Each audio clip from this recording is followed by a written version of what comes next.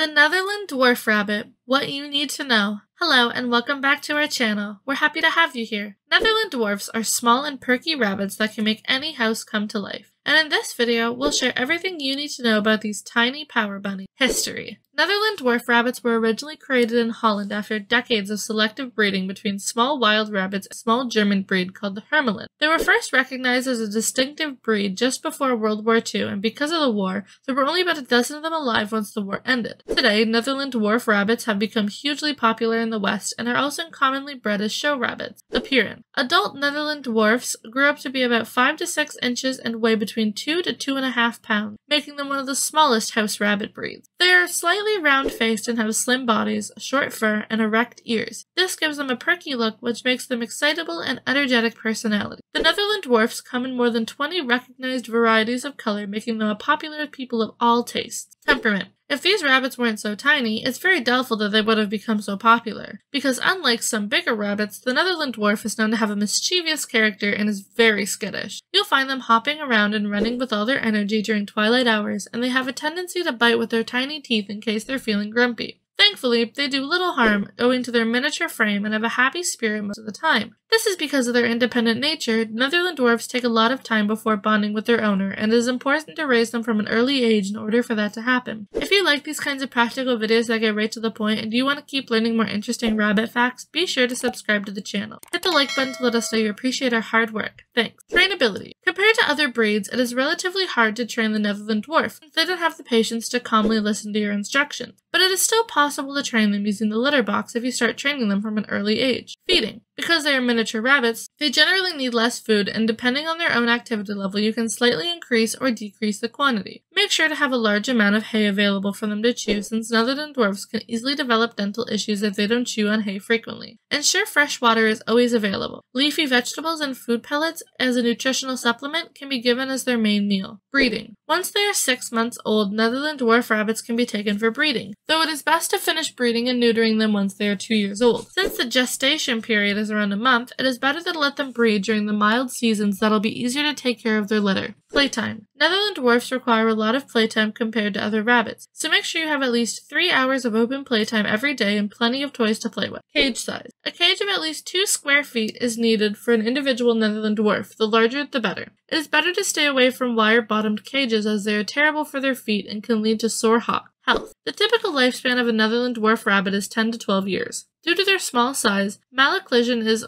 common, which refers to the misalignment of the upper teeth with the lower teeth, causing the teeth to remain untrimmed during chewing. Female Netherland Dwarfs are also prone to uterine cancer, and there are effective treatments available provided it is diagnosed early. GI stasis, which is common among rabbits, is also a concern you should watch out for. You can prevent significant health issues from developing by making sure you buy from a reputable breeder and also scheduling regular health checkups. Suitable for. Netherland Dwarf rabbits are most suitable for a seasoned rabbit owner as they tend to be high energetic and quite independent. Also, they're not very good with kids, so they're generally pretty skittish and don't enjoy petting or cuddling that much. But if you'd like to see some happy, cute faces running around with high spirits, the Netherland Dwarf is your best choice. Let us know in the comment section what you think about this, and do share your experience if you happen to have one. That's all for now. Have a great day, and I'll see you in the next video.